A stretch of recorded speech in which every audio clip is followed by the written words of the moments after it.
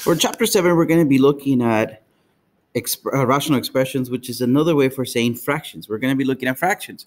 Chapter 6, we saw polynomials, so more likely we're going to be looking at fractions of polynomials. To begin with, we're going to give you a value for x, or value for the variable, and ask you to substitute it into an expression. So let me go for example A. Instead of x, I'm going to use 1, so I have 3 times 1 plus 6 over 2 times 1 minus 4. Technically, on the top, I have 3 plus 6, right? Because 3 times 1 is 3. So I have 3 plus 6, so I have a 9. At the bottom, I have 2 minus 4, so that's a negative 2. 9 over negative 2, at least bring the negative to the front, and I'm going to call this negative 9 over 2. Same thing for example B. I'm going to do 3 times 0 plus 6 over 2 times 0 minus 4. Basically, I have 0 plus 6 on the top and 0 minus 4 at the bottom, right? I'm doing the multiplications. 0 plus 6 on the top is 6. 0 minus 4 at the bottom is negative 4. Once again, do bring the negative sign to the front. And in this case, simplify the fraction. So I'm going to be a negative, but 6 over 4, I'm going to call it 3 over 2. So negative 3 over 2. Now let's take a look at some special cases like sample C.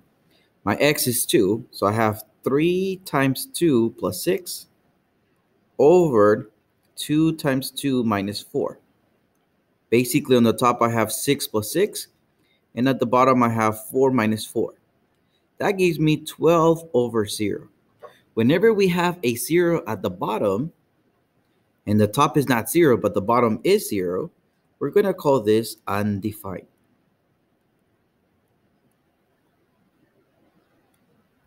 Now, looking at example D, my x is negative 2, so I have 3 times a negative 2 plus 6. At the bottom, I have 2 times negative 2 minus 4. So I have negative 6 plus 6 on top, and at the bottom, I have negative 4 minus 4. Basically, I have 0 over negative 8. Now here, the 0's on the top, not at the bottom, just on the top. So whenever we have a 0 on the top, we're going to say our fraction simplifies to 0. Now, these two cases are going to be very important later on. We're going to call them asymptotes, and they're going to be important once we learn how to graph polynomials. But the one thing too is a fraction, 0 over 0, that's going to be more in detail once we take calculus 1. If we ask Siri, that Siri doesn't even know what 0 divided by 0 is.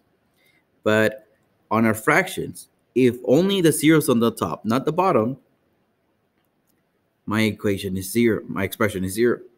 If the 0's at the bottom, not on the top, my expression is undefined.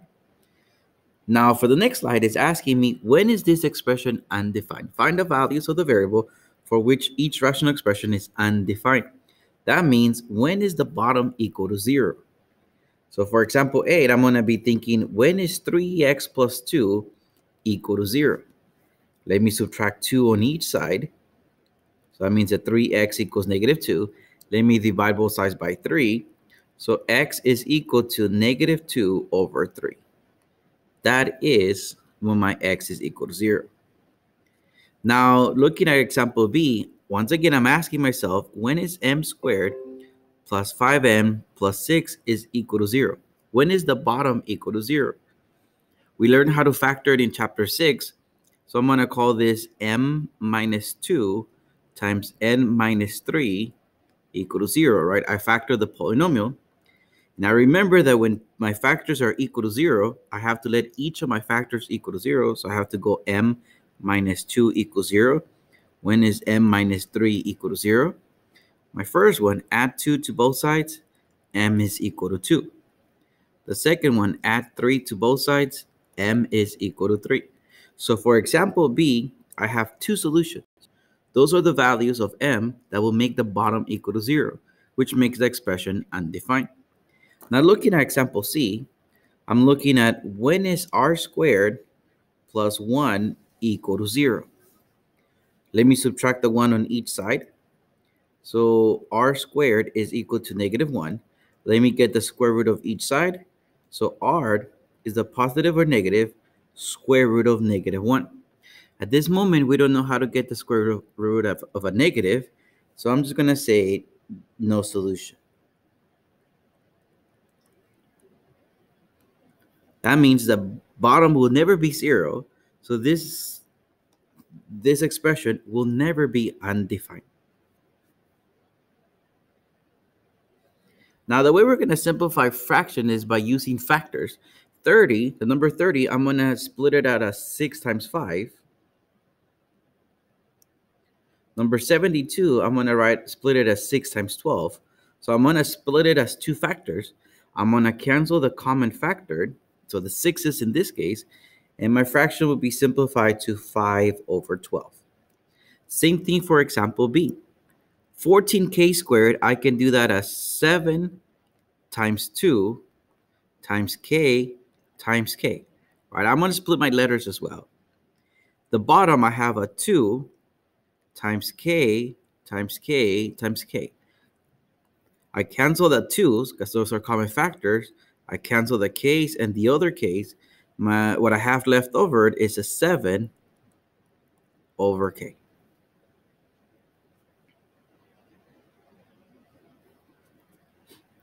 In this case, I'm going to do the exact same thing. 3x minus 12, just looking at the top, I can factor a 3 out. So I have x minus 4. At the bottom, let me factor a 5 out. So inside parentheses, I'm going to have x minus 4. I cancel the common factors, and I'm going to have 3/5. Looking at example B, looking on the top, technically I could factor a 2 out. So I'm going to have y squared minus 4. But then I look at the parentheses, y squared minus 4. That looks like the difference of the squares. So I have the 2 out to begin with. I'm going to leave that outside. But my parentheses, I'm going to do y minus 2, y plus 2. Because I was looking at the difference of the squares. Now looking at the bottom, let me factor a 2 out.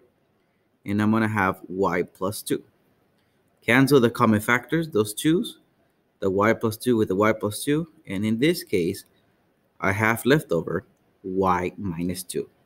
Once again, split it into factors, cancel the common factors, and whatever you have left over, that is your expression in lowest terms.